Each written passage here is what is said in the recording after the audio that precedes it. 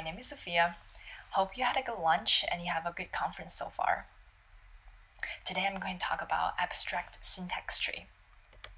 So to start off, I'll introduce a little bit about myself. Right now I worked for LinkedIn Learning. Just in case you don't know, LinkedIn Learning is a platform where we offer video courses in fields such as technology, creative, and business, taught by industry experts. It started as lynda.com, and then later it was acquired by LinkedIn. At LinkedIn Learning, I get my first exposure in Ember. Before Ember, I was working at this startup called Spoke, where Spoke was trying to help employees to work more efficient by using machine learning to manage internal requests. There, I was working full stack. I used tools such as Node.js and Angular. So to start off, I want to share kind of two problems that I encountered this past year that really leads me very interested in this topic. So one of the problems I encountered this past year was a problem to bulk edit syntax at scale. For example, I was trying to wrap around all of our requests wrapped around in this global error handler. When I first started working on this project, my first thought is I'll just do it manually. But then when I started looking at it, there were thousands or maybe hundreds of requests across our code base. It's gonna be a lot of code that I need to edit, and it's gonna take days and it's tedious. So I thought about a second solution, which is to use regex. And I tried it, and I wrote the most complicated regex in my life, and it solved about half of the problem.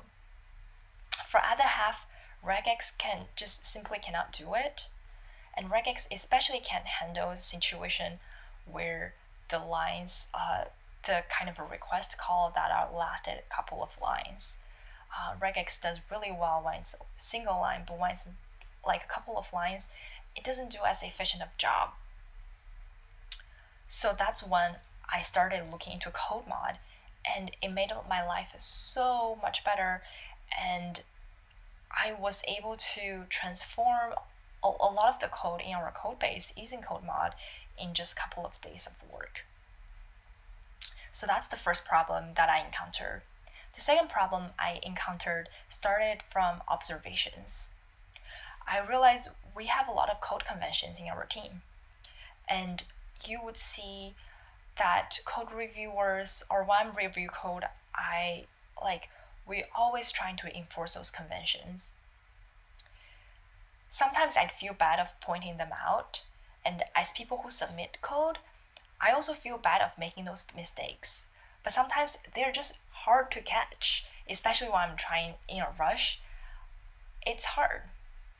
So I was wondering if there's a way to automate this process. And that's why I looked into creating a custom linting rule. And then it also made my team's life so much better, where we can identify problems before it's being pointing out to other people, and it shortened our kind of problem solving cycle. It was great. So from these two problems and those two tools I used, I realized both of them somehow have this very similar underlying way to solve a problem. That is involved code manipulation and transformation. And that's what I want to talk to you about today, is to how to do it, how to just use that tool and make your life easier as a developer. So to start with talking about kind of that underlying concept behind them, I'm going to start with a simple analogy. If you ever trying to learn a different language, you would always start with probably one or two things. First thing you'll learn about vocabulary. Second thing you will learn about grammar. You will learn things like apple is a noun, I is a subject, In a sentence, you need a subject, verb, and noun. If I say a sentence like, I apple, some of you just don't understand, like, what does that mean? Understanding grammar behind a language enable people to communicate more efficiently and enable people to understand each other better. And how does this relate to our daily life as a developer?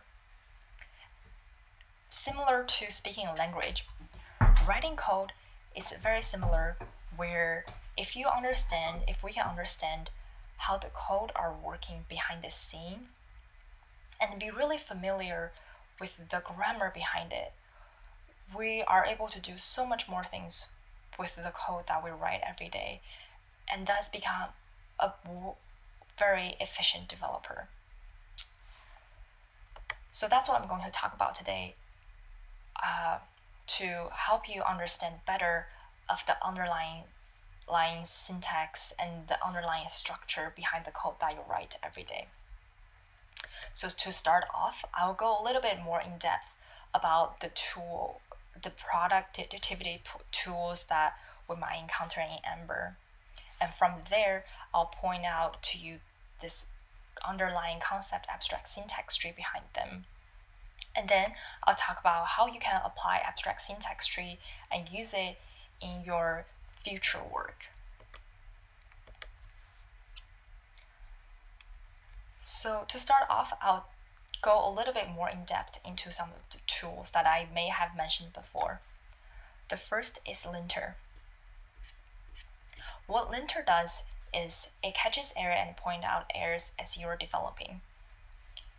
It can often seen as a code editor plugin or like as a pre-commit hook. I'll start with an example of disallowing unreachable code as part of the EsLinter rule. So for this rule, if you have a line that's written after the return statement, like assigning a value, the code editor will barf at you for making this mistake. This seems like a simple mistake, simple problem to solve. Like you just check what comes after return and that's it.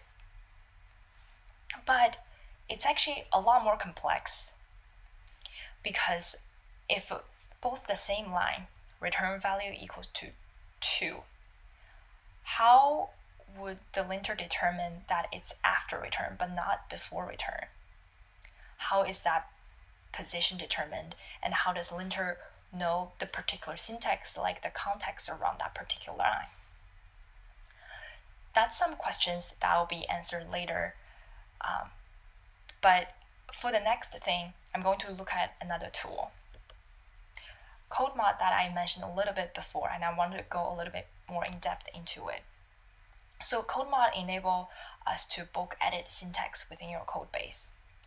A lot of us may have went through the transition of upgrading Ember 3.4 and trying to get to the Ember Octane.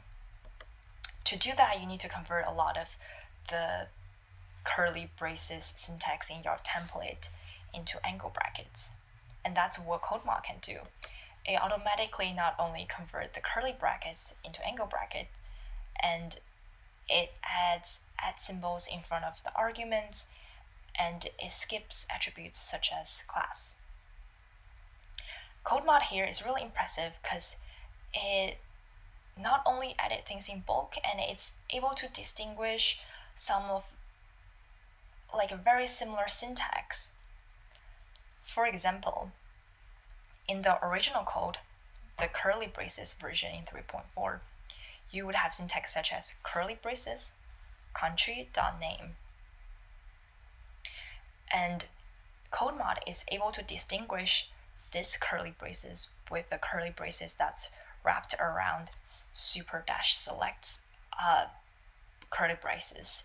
And it decided to convert the curly braces right next to super-select, but then skip the curly braces around country.name. That's a hard problem to solve.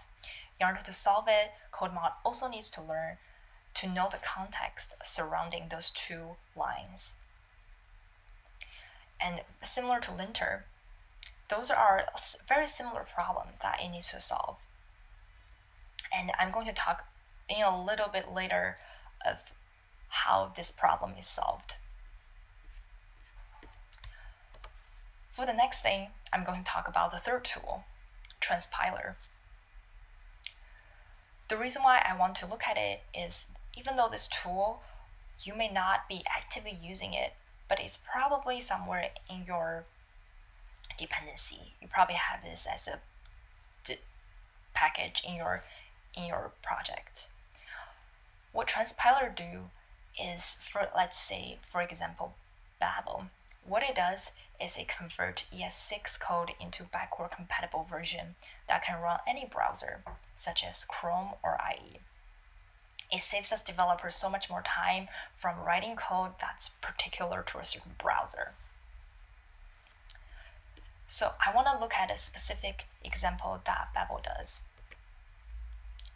In this particular example, Babel is kind of converting the fat arrow syntax into a regular function syntax. And in fact, not only from the fat arrow to kind of backward compatible version, transpiler are also able to do the other way around. It can convert older version of syntax to the new version of syntax. This is definitely sure a very beneficial tool to be included in our repository. But similar to CodeMod and linter, transpiler also needs to solve a lot of problems in order to get to where it is. One important problem is also very similar, is how does it know where is the ending of a syntax that it's trying to convert? How does it know that when it's converting a fat arrow to a regular function that n+1 at the end of n+1, that's where it's supposed to wrap around the function around instead of this whole entire item? All right, so I've been throwing a lot of questions at you, and maybe you've been curious, what's the answer, Sophia? All of those tools have very similar problems to solve, which is to identify a context surrounding a particular line of syntax. How does it do it?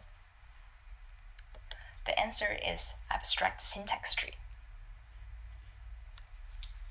Abstract syntax tree is basically a tree structure that highlights most important syntax of a language. To understand abstract syntax tree well, we had to start with the most basic concept of tree and then see how the concept evolved from a tree to abstract syntax tree. So what is a tree data structure? Tree is basically a bunch of nodes that are connected by edges. If you are not familiar with this concept, I linked an article at the bottom of the slide, and feel free to check it out after the presentation. So basically, tree is very useful in computer science, and it's always it's widely used and it's being adapted to very different forms for particular problems we're trying to solve. So for example, we have heap trees. We use heap trees to store memories. In order to solve the problem of encoding, decoding, people come up with binary trees because that's the kind of data structure that solves that problem particularly well. What if we want to solve the problem of representing a language? That's what it comes parse tree. So you can think of parse tree as basically mapping a grammatical structure of a sentence onto a tree. For example, when we have formula 3 times 4 plus 2, if we map it onto a tree, it would look something like this. So it's a literal translation of this grammatical structure. You can see in this tree, there's a lot of math terminologies about what each part of this line does.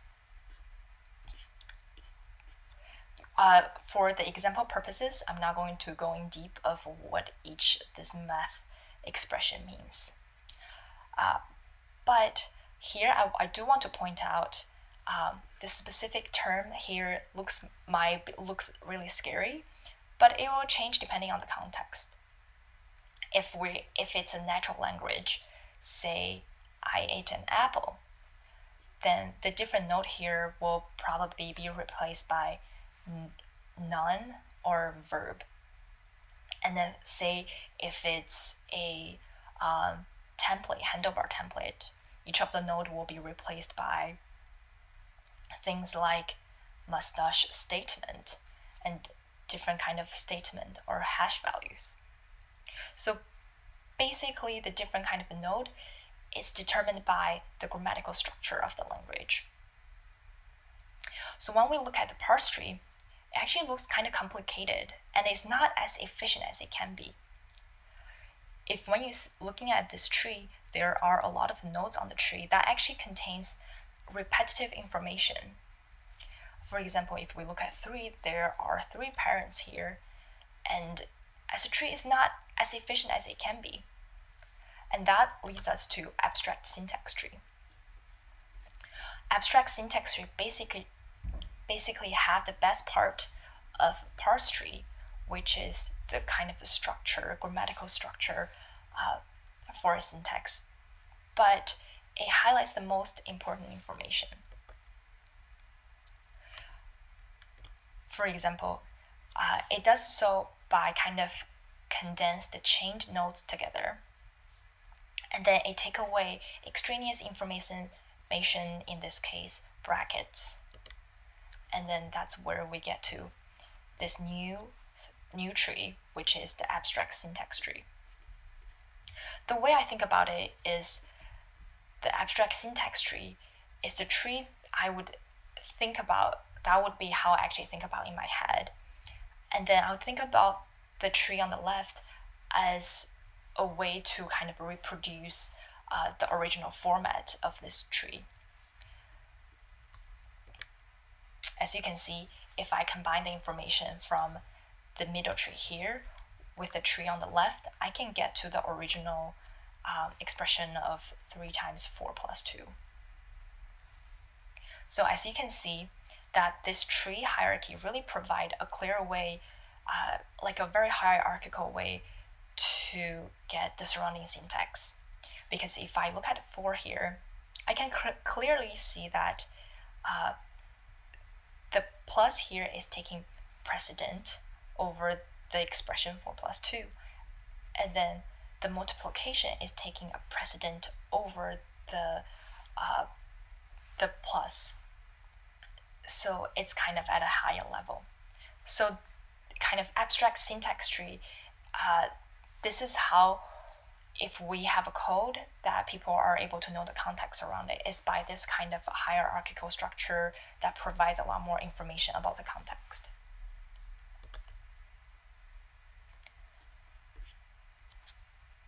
So yeah, we just talked about the concept of syntax tree, and then how it provides this context through this hierarchical structure. How does it relate to the code that we write every day?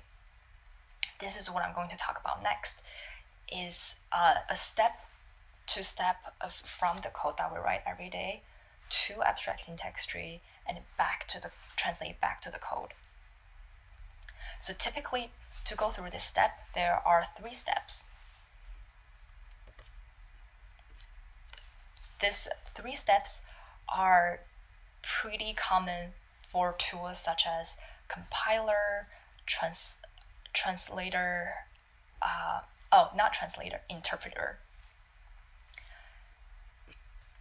So the first stage of the code manipulation is this parsing process, which I'm gonna get into it soon. So you can think of a parsing as a process converting a sentence to abstract syntax tree. In order to make this happen, we first need to know what are the lines we're reading. So for example, to convert from the 3 times 4 plus 2, you have to finish reading it, right, as a machine. So that's the scanning step. After you finish reading it, you have to find a way to break this statement down into a certain way. So that's what the tokenization does. Tokenization basically breaks down this particular expression into smaller chunks, such as 3, 4, and 2. And this whole process of scanning and tokenization are called lexical analysis. So let's look at a real-world code example. Let's say I have this block of code. After I scan it, this is the kind of token I would get.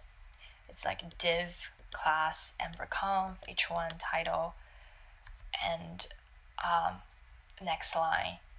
So this is some of the example tokens that I would get from this block of code.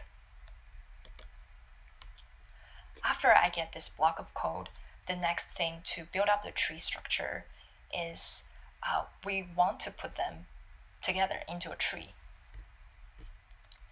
And then this process is called syntactic analysis. So in order to help with this process of building a tree, we use a tool called AST Explorer, or I use this tool pretty often during my development. This is a really simple tool, actually. It's a website developed by Felix Kling, and I have linked the link to this tool and his name at the bottom of the slide. So to use this tool, you just simply go to this website. The interface will look something like this. At the top left corner, you would have the code that you want to transform. And at the top right, it will output you this abstract syntax tree with the token that's already parsed.